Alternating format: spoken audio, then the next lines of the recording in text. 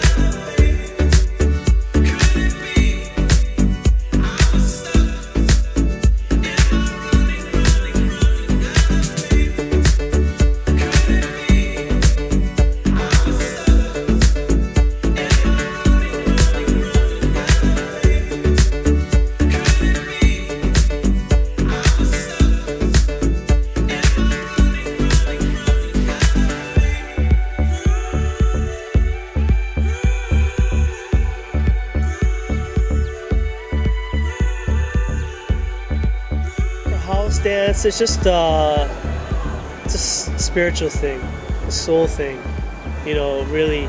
I mean, I started with hip-hop and as a hip-hop dancer, but house is just something, I mean, I can listen to it from morning to night. It's just something that connects with me. I can't really explain it. I love house music. I love hip-hop, but I'm a house head, really, yeah. That's it. Like, even when I first heard house around 92, and I was like, I got into breaking like around 93 or so. I mean, I would just break the house, I would house the house, obviously, I would do popping or locking the house. Like, everything works the house, So it's just house music, and I just do different forms of dance to it. So I've always considered myself not really like a house dancer or a hip-hop dancer. I'm just like, I'm a dancer, I'm a club kid, whatever you want to call it. And I mean, I just like to dance. It doesn't matter. Like, I studied, contemporary dance, and I appreciate all forms of dance. And I'm a dancer, that's it. I just like to dance.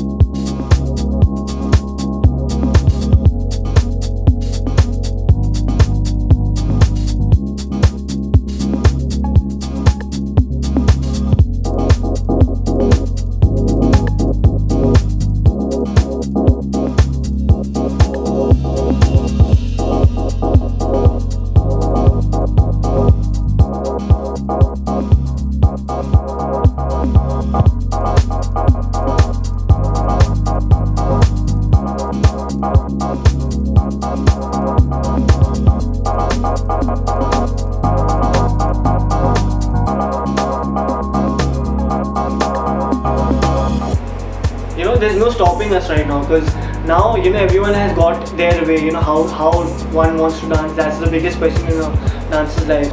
Every dancer is becoming smart, every dancer is becoming intelligent, you know, every dancer is becoming confident about themselves, and yeah, the scene is becoming really nice, you know, and it feels really good to be a part of the scene.